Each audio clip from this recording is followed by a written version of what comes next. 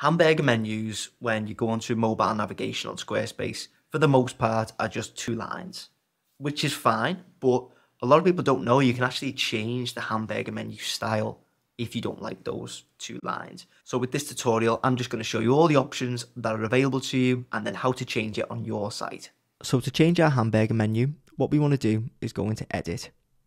Then we click on our header up here, and then we're going to click the mobile view.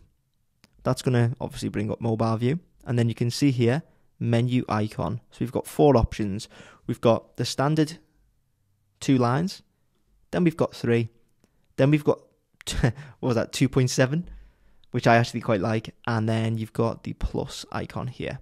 And then what we can do is we can say, okay, thickness, small, medium, large, or we can select it ourselves. So we can change that up to 5px. 5px on the plus actually looks decent, to be fair, but then if we go to like the 3 ones, it's a bit busy.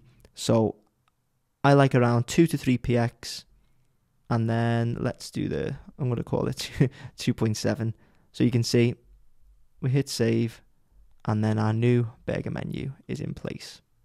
And that is that. So if you found this useful, please make sure to leave a like and hit subscribe. And if you want me to build your Squarespace website, you can get in touch using the links in the description.